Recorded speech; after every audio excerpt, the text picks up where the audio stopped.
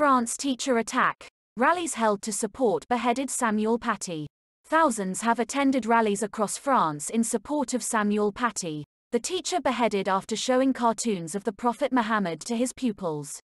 People in the Place de la République in Paris carried the slogan, Je suis enseignant, I am a teacher, with PM Jean Castex saying, "We are France." A man named as Abdoulakh A was shot dead by police on Friday after killing Mr Paty close to his school near Paris.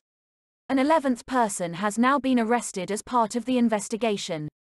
No details have been given about the arrest. 4 close relatives of the suspect were detained shortly after the killing. 6 more people were held on Saturday, including the father of a pupil at the school and a preacher described by French media as a radical Islamist. President Emmanuel Macron said the attack bore all the hallmarks of an Islamist terrorist attack, and the teacher had been murdered because he taught freedom of expression. The murder comes as a trial over the 2015 attack on Charlie Hebdo, a satirical magazine that has published cartoons of the Prophet Muhammad, is underway. Where have the rallies been taking place? The Place de la République in Paris filled with people rallying in support of Mr Paty, 47. Mr Castex and Paris Mayor Anne Hidalgo joined them.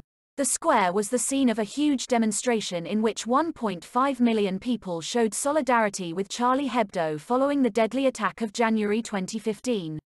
One protester on Sunday carried a sign reading, "Zero tolerance to all enemies of the Republic." Another, "I am a professor. I'm thinking of you, Samuel." Another told Le Figaro she was a French Muslim who was at the rally to express her disgust at the latest killing. A minute's silence was followed by the playing of the Marseillaise. All the protesters were wearing masks to protect from coronavirus. Mr Castex tweeted the rendition of the anthem, along with the words, "You do not scare us. We are France." Education Minister Jean-Michel Blanquer said France would succeed in defeating the enemies of democracy if it were united and that all teachers in France needed support. In Lille, people carried banners and placards with the simple words, "I am Samuel." Thousands of people also gathered in Place Bellicourt in Lyon to pay their respects, with another large turnout in Nantes.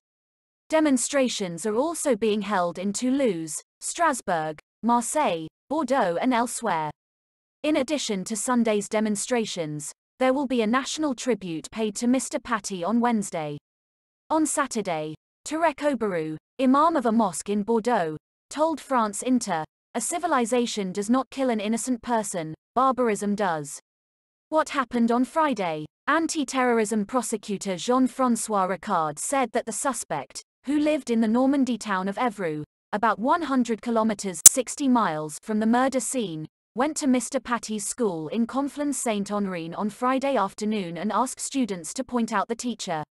Abdoulakh A, an 18-year-old born in Moscow of Chechen origin, had no apparent connection with the teacher or the school. He followed Mr Paty as he walked home from work.